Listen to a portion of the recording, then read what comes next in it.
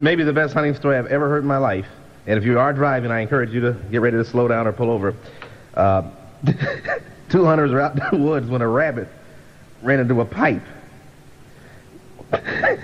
One hunter peered into one end of the pipe and said, "He's in here." And the other hunter stuck the muzzle of a scatter gun into the opposite end of the pipe. "Do I have him?" And the guy said, "Yeah, go." "You got him. I can see him. You got him. Go." And boom. Boom. Oh, my God. Did you get him? They said the only reason the man wasn't killed was that the animal absorbed most of the lead shot, and his injuries were being blown in the face by a rabbit.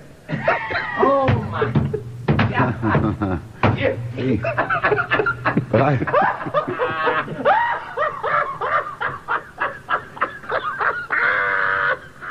don't you think at some point the guy who's watching in there all of a sudden goes, "Hey, wait a minute." Hey. Amazing.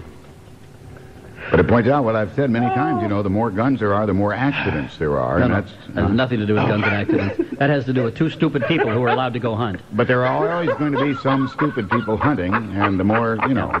See, those people would have been stupid people if they were playing pool. Well, that's... It wouldn't have mattered. They were stupid people, period. Yeah, I guess. Oh. I got him, yeah. Do you see him? I see him. All right, am I lined up on him? Yeah, you're lined up. Go ahead, shoot. Right now, he's moving. You get him? Oh, my God. Did it kill the other guy? No, he's not dead. He's just got fur for a face now? Fur in the face, yeah. They said that rabbit hadn't been... Well, of course, the rabbit hadn't been there. They wouldn't have been doing this, but the rabbit absorbed most of the buckshot. Well, that was the idea. Yeah. See, they weren't totally stupid. He's in there. He's in there. Get him.